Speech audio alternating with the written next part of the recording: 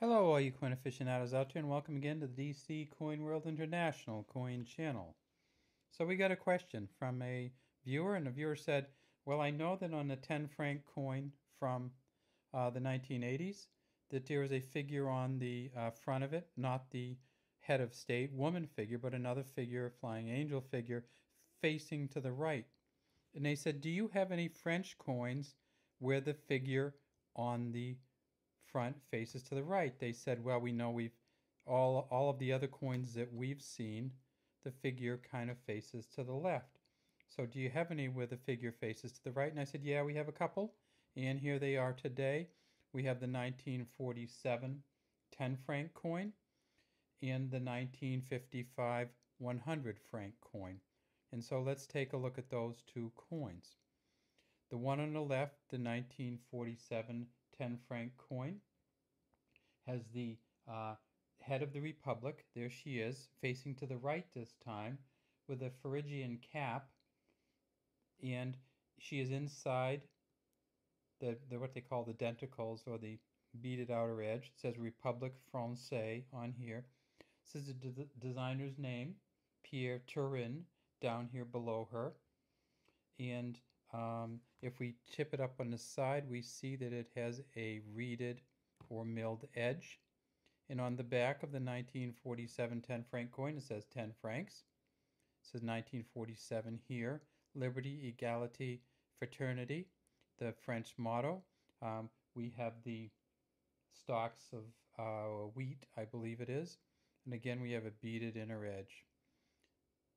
And we have the mint marks, the dolphin marks here, but there is not a mint mark on here.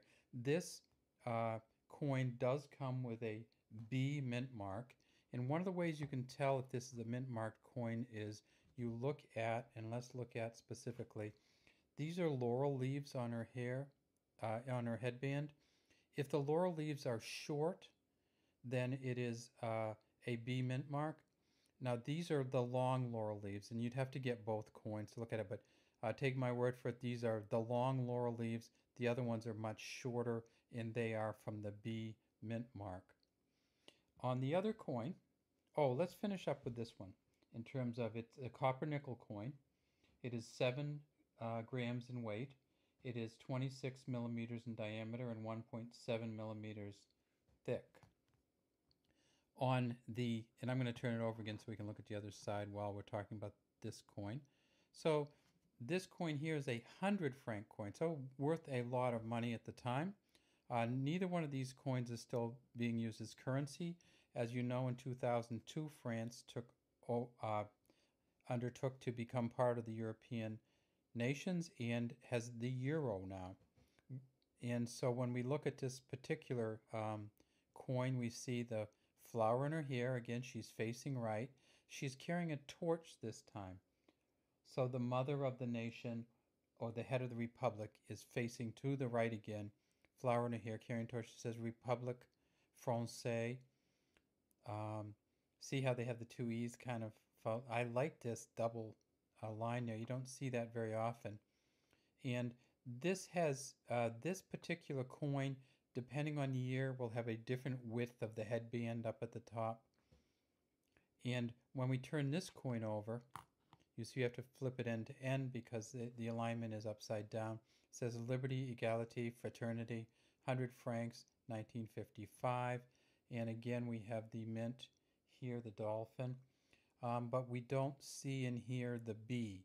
Now this coin also comes with a B mint mark, and it is not in here. So this was made at the regular mint. There were 152 million of these minted. Of these, there were 41 million. Again, this one has the same edge, the milled or reeded edge. And this particular coin is made of copper and nickel also. This was made from 50 to 69, and the 10 franc was made from 45 to 47. They're both worth probably a couple bucks, plus shipping, maybe $2 or more plus shipping. They're not hard to get, but you have to kind of know where to look for them if you want to collect these two coins. So once again, yes, there is some French coins where the head of the republic faces to the right. And here are two of them. Have a great day from the DC Coin World International Coin Channel. Oops, I wanted to show you here. This is the engraver's mark here. I love Robert Cochet's engraving. He has a big C with an R in it, and that's his engraver mark there. It almost looks kind of like a trademark thing in the United States, or a copyright mark in the United States.